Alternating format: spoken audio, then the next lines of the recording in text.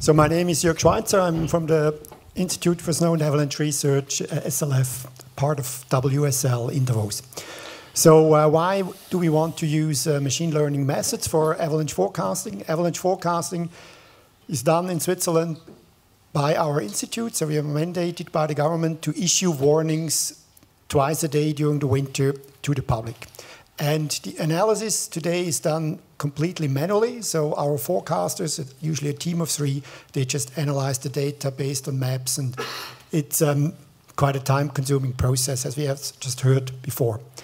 And we have 2 problems. On one hand side, there's the input. We have a wide variety of input, different times, different locations. And it's very hard to put that all together. And on the other hand, we have the output, which is the avalanche danger, which we can't even measure. So we don't even know whether our forecasts are right, which doesn't make it very easy to develop models.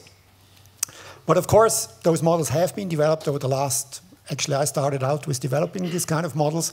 And at that time we used daily values, and we are very excited to, let's say, towards the end of the career, of my career, to tackle the problem again, because we think today we have quite better means to do so.